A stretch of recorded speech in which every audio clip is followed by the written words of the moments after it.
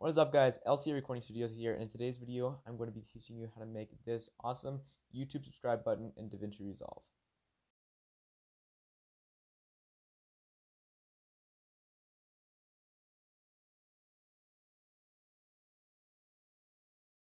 Okay, so now that we have Resolve open, we're going to want to go over to the edit page, right click in this media pool area, say new Fusion composition, name it whatever you want. I'm going to call it subscribe button,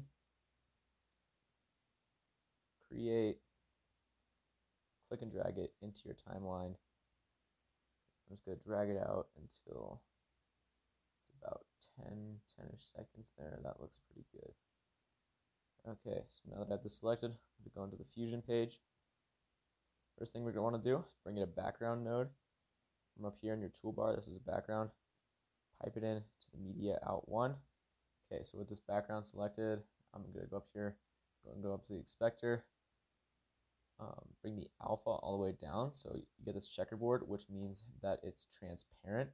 And so this is going to be important later on when we're rendering out the video, and we can render it out, put this over another clip that we have, and then see the animation here, and then as well as the clip behind it. Okay, so next, bring in another background node right about there, into the inspector, change the color, something that looks nice and YouTube-y.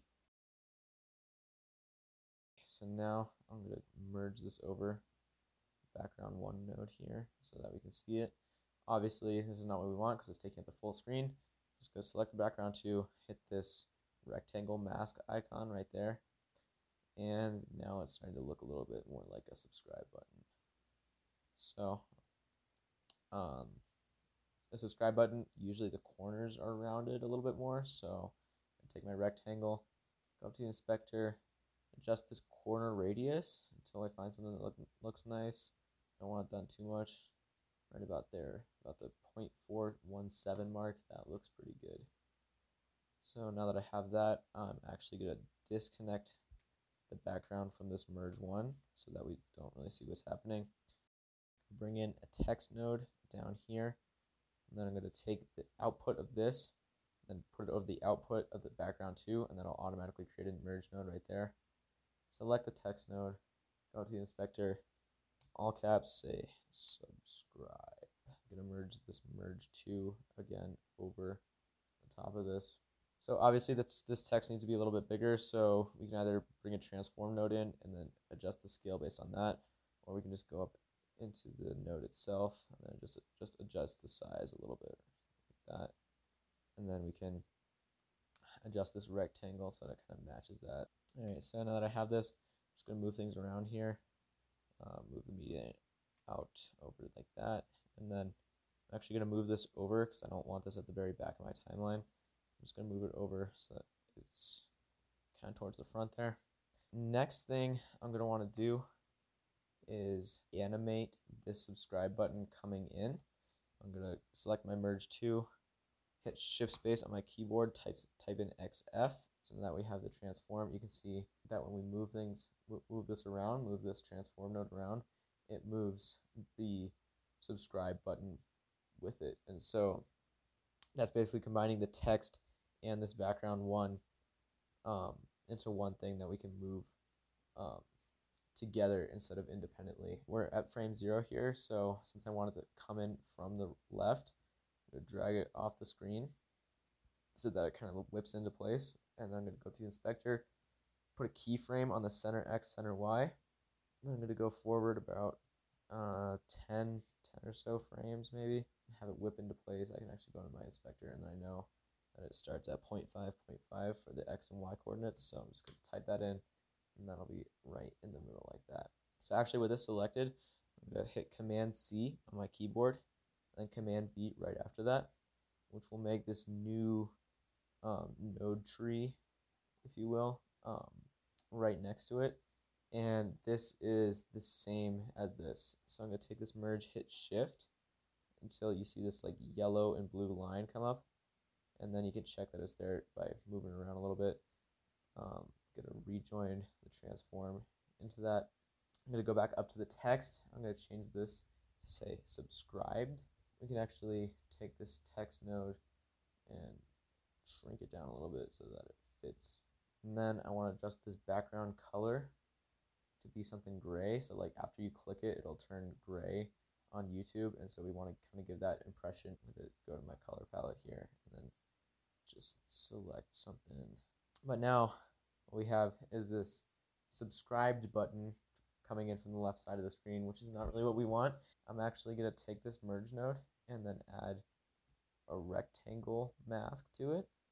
What this will do is basically mask out this node and this node only, or this subscribed button. And so you can see that not all of it's being shown right now, so we can make this a little bit longer, like so. And then I'm actually going to move this up so that it kind of like wipes away and you can only see the subscribe button now. So that's kind of what we want, where it comes in.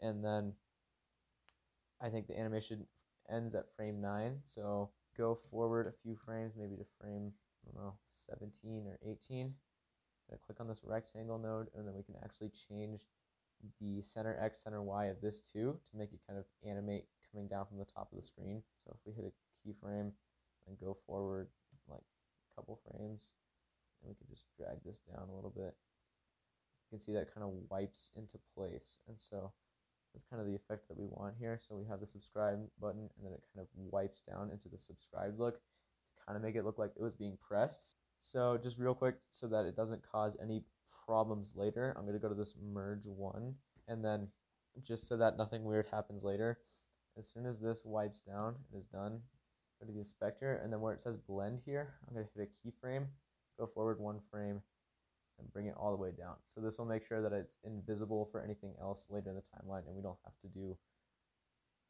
any animation if we're moving things around. Okay, so next for the bell icon, I kind of want it to like the subscribe button to move over a little bit and then kind of reveal the bell behind it. I think that'd be kind of cool. So I'm gonna bring in this clip art bell that I found on Pixabay. Huge shout out to this artist, by the way, saved us a lot of work so that we didn't have to make that in the program.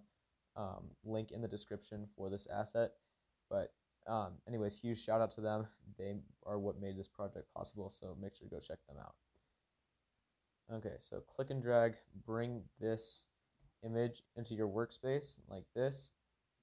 And we're actually going to want to do something a little bit unusual here. So we're going to want to bring in a background like this. We're actually going to want to use this image as a mask for this background, if that makes sense, so that we can change it to any color that we want. So if we merge this over to kind of see what it looks like, then you'll see that it has this background color, but the only catch with it is that it looks kind of weird because like half part of it is like cut off, and that's because this background node is a different dimension than this media in. And so we could take the background, go over to image, uncheck this auto resolution box because that won't let you edit anything based on your current timeline settings. And I know that the dimensions of this image from the Pixabay thing, it told me the dimensions were 1248 by 1280. So if we do that, now we have the entire bell in the air and nothing is cut off. And so obviously we're going to want to make this a little bit smaller. So background, shift spacebar, XF, add a transform node in, and then we can just scale it down to something that looks comparable to the subscribe button. Okay, so now that we have that, the reason that we did that whole shebang where we took this and used this as a mask for this background was that so that we could change the color of this vector image here. So I'm going to go to my background, hit color, and then change it to something that's maybe a little bit lighter than this one here. So maybe something like aluminum would look good. So now we just need to animate it. So like I said, I want this subscribe button to kind of move out of the way and reveal this bell. And so I'm going to take this transform node, move it over like so, and then just scale it down to make sure that nothing's like peeking over the edges from the subscribe button. That's good. That's what we want. It's behind the subscribe button, but obviously you'll notice as this is coming in, it's already there, which is what we don't want. And so we're going to take this merge node, do the same thing that we did with the subscribe button earlier, take the blend, set a keyframe, bring it all the way down, and then go forward until the subscribe button has wiped across the screen. Set another keyframe, forward one frame, and bring the blend all the way up so that when this moves aside this time, it'll kind of reveal itself there. Okay, so now we just need to animate the subscribe button itself moving over. Click on my transform node right here. So around frame 44, that looks like it'll work. I'm going to hit keyframe on the center X, center Y, and then go forward a few frames so that it's over here. And you'll notice that it's starting to get cut off here, and that's because of this rectangle mask. And it doesn't really matter how long it is, and so we can make it as long as we want so that that doesn't happen. All we have to do now is animate the like button. So I'm going to bring that in. I got this like button from a user on Pixabay. They'll be linked down below, but they didn't have any fill for it, so I just took it into Inkscape, added some fill color so that it would stand out more, and then cropped it a little bit so that it would fit better into our timeline. You can download that at the link down below in the description. Just go click and drag it into my timeline like we did before. So now that we have this, we're going to want to take a background node, pipe this into it so that we're using it as a mask just like this one, and just going to copy the color by coming over here, clicking color, and then if you don't remember what color you used from earlier, you can just take this little eyedropper. This might be a Mac only thing, I'm not sure. Take the eyedropper and then just copy the color of that. Now when we merge it over, it should have that same color. Now the dimensions for this, so that nothing gets cut off, we're just going to go to background, click on this, go to image, uncheck auto resolution, and then type in 2236 by 1080, and then that will make sure that nothing's cut off. Okay, so now that we have this selected, shift spacebar XF to add your transform node, scale it down a little bit so that it's comparable to the size of this bell. Okay, so for this like button that we have here, I wanted to kind of do a similar thing as this bell. We can have the subscribe button going to the left, and then as it's moving to the left, we can have this kind of slide out to the right so that it moves into its position over here, so that the subscribe button will be revealing this bell and kind of the thumb will be sliding out from it at the same time. I'm going to go back to the frame where the subscribe button started moving. So for me, that's frame 44. I'm just going to slide it over a little bit, scale it down so that nothing's peeking out. Hit the keyframe on center X, center Y. Move forward until the subscribe button stops moving. Move it over to the right. So now we're going to have to do the same thing that we did for the subscribe button to give the impression that it was clicked, that kind of sliding down motion that we had at the beginning of our timeline. So I'm going to take this, Control-C, Control-V to paste it. Take this merge node, shift, drag it onto this line so that it highlights like that, pipe it back in, and then now we just have the same thing, but I'm going to change the background color to something that looks like it was clicked, so maybe like a light blue. Click on merge, rectangle mask, and then we can click and drag it up and move it over. So we have the animation, thumb moves out to the edge of the screen, and we're going to wait for a few seconds. At frame 63, I'm going to click on this rectangle and tell it that at this frame we want it to stay there, and then a few frames later we want it to wipe into place. And that's pretty much it for the bulk of our animations. At the end though, I kind of want it to, I can just have it move up a little bit and then like whip down into the bottom of the screen so that it gives us a nice little outro for it. We can just leave it like this for the majority of our timeline, and then maybe at around frame 205 we can add a transform node, click shift, drag it into our timeline. Now this, since it's in front of everything, will let us move everything that we have in the timeline around like that. Obviously we're going to have it start at 0.5, set the keyframe, move forward a few frames, maybe to frame 210, and then we're just going to have it like move up a little bit actually, so that it gives the appearance of it kind of like hopping up before it whips down into the bottom of the screen. And then we're just going to have it go until frame 217, and then we're going to take this transform node, move everything down out of sight. And so that's it, guys. That's all the animations that we have to do for this.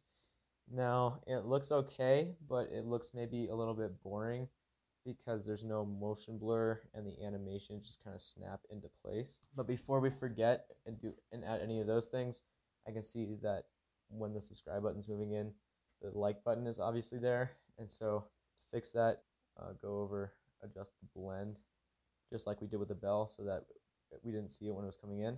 Go forward until this wipes down, set another keyframe, go forward 1 frame, bring the blend all the way up.